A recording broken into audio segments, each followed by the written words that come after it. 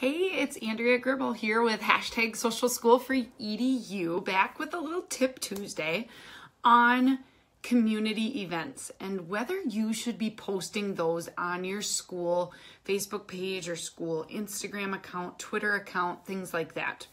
Many times this comes up with schools because there's a lot of content to share from your school district, but you don't necessarily share everything going on in your community.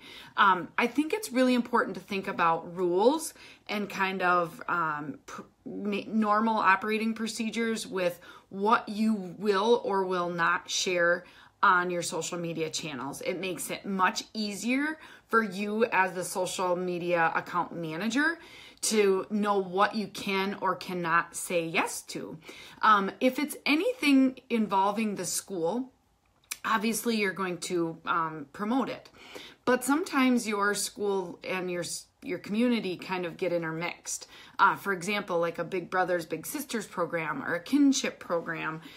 They may have events and they want you, because you have a lot of followers on your social media channels for the school, they may want you to share those on your social channels. You have to be careful because in some instances they're raising money, maybe for an organization, something that's not necessarily related to the school.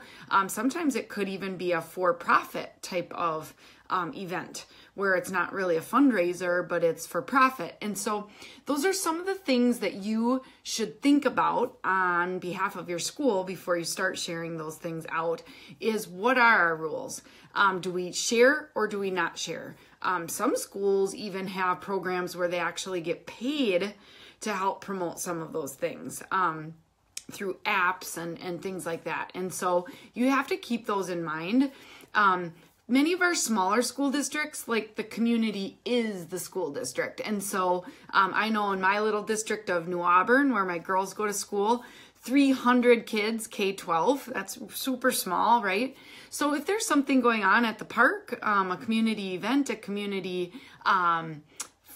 summer event, we help promote that. But in some of our bigger districts, we don't, because we'd be sharing those things all the time. And then it's like, why do you share that? You don't share this. So just kind of my tip today is just talk about, do we want to be able to promote those things or don't we? And if we do we have any kind of criteria around it?